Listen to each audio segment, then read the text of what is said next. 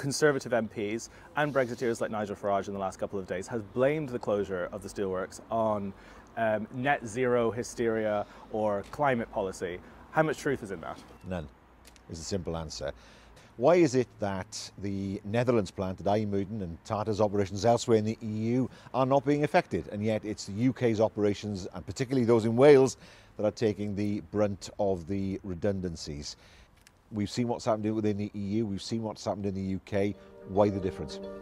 Behind me is the largest steelworks in Britain, and it's just announced that it's closing. For the last 24 hours, the entire British media have been here reporting, but if you watch their coverage, none of them are asking why it's closing, why it's happening. It's a significant moment in British manufacturing, and no one's asking why. If you turn on GB News, if you turn on right-wing commentators, if you listen to Tory MPs, they'll tell you it's because of net zero hysteria, so no one seems to know what's going on. But there's one person who does, Carwyn Jones. He was the First Minister of Wales from 2009 to 2018. He oversaw all of the transition period.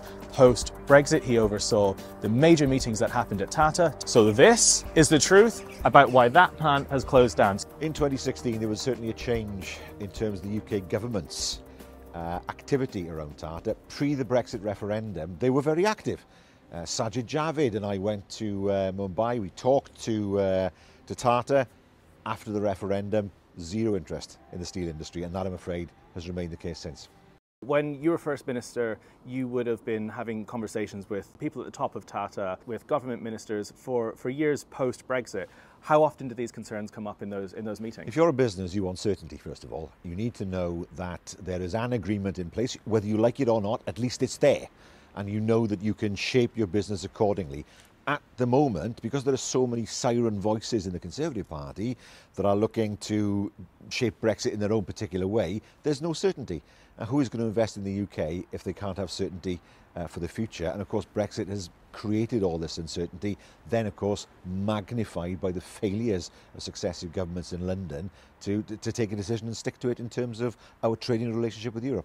Why is it that the Netherlands plant at IJmuiden and Tata's operations elsewhere in the EU are not being affected, and yet it's the UK's operations, and particularly those in Wales, that are taking the brunt of the redundancies?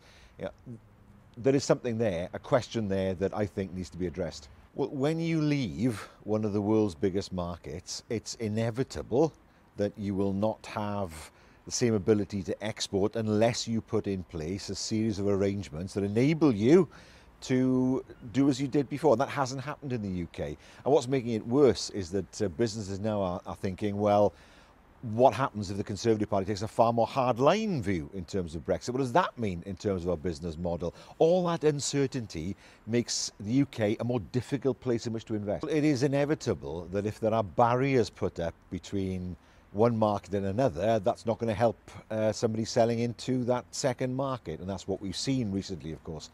I think the uncertainty surrounding Brexit, the uncertainty in terms of the future, the civil war that's taking place inside the Conservative Party, all these things are factors that any business that's looking to export to the EU will take into account when deciding to invest in the UK.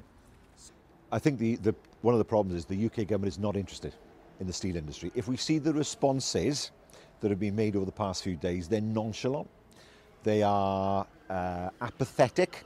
I know, for example, that the current First Minister has said he's been trying to get a meeting with colleagues in London. That hasn't happened. They just seem to be sitting back and doing nothing. And I think people will judge them on that. Yes, they're not directly closing the plant, as Margaret Thatcher did with the mines, but they're sitting back and allowing this to happen. And people, I don't think, will accept that. Has anyone else from the mainstream media asked you these questions in the last 24 hours? I think at the moment the focus has been on the immediate issues. So you're saying none of the journalists have asked you about what has caused this yet? No.